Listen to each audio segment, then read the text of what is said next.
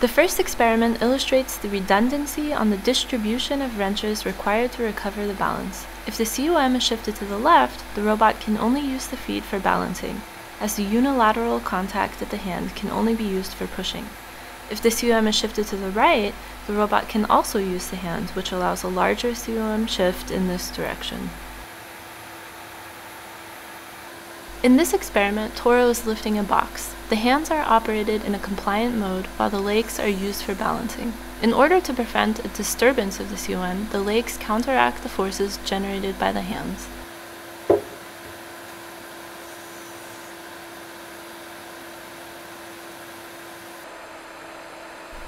The tracking performance of the proposed controller is evaluated in this experiment by commanding a sinusoidal COM trajectory to the robot.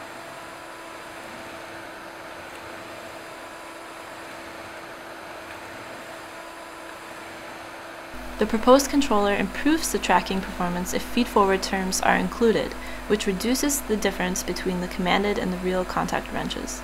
For this reason, the robot fails if the amplitude is increased to 8 centimeters and the feed-forward control is deactivated.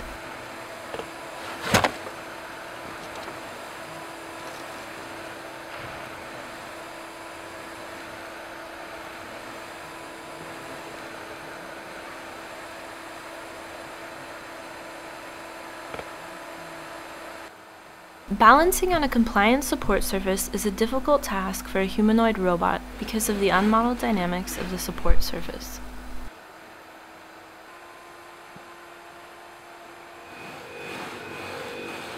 On this type of surface, a balancing controller is essential for stabilizing the robot. The close-up shows that the feet have to constantly move to keep the balance. As soon as the emergency stop is pressed, the mechanical brakes of the joints are engaged and the robot freezes and falls over. In order to allow the robot to lift and move each end effector during the execution, we implemented a state machine that can reconfigure the contact states online. The optimization problem required to compute the wrenches that recover the balance has a constant size, thus it's not necessary to reinitialize the optimization every time the contact configuration is changed. Note that the robot is capable of balancing in a compliant way, even in challenging contact configurations.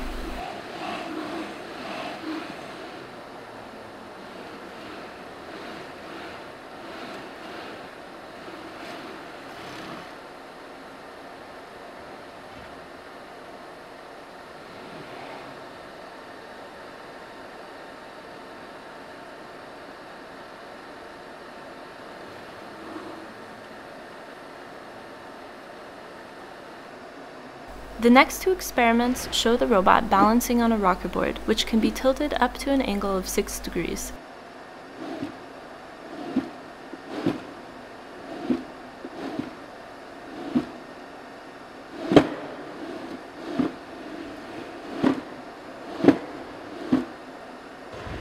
Even if the COM is manually commanded to a new position, the robot successfully balances on top of the tilting surface.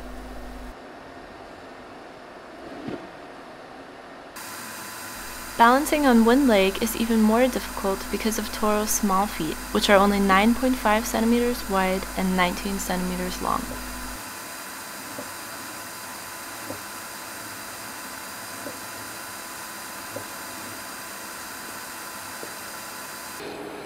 Here, Toro is wearing shoes while balancing on a pile of stones to illustrate the robustness of the controller when the robot is on unstructured terrain.